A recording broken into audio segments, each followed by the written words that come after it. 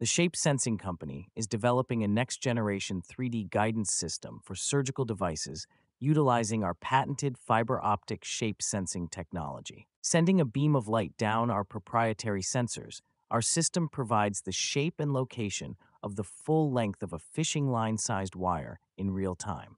Unlike electromagnetic navigation, our system does not require any external sensors, and since it is fiber-based, it is not susceptible to the electromagnetic interference frequently experienced in the surgical environment.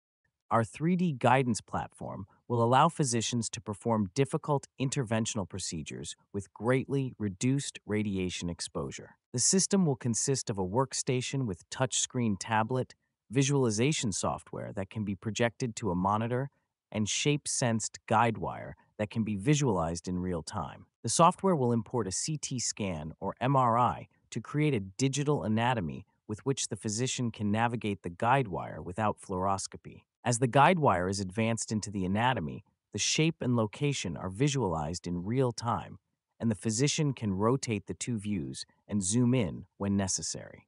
This can provide viewing angles that are not traditionally available with fluoroscopy due to the limitation of the X-ray C-arm. We are also partnering with leading medical device manufacturers to create 3D guided devices within their own platforms.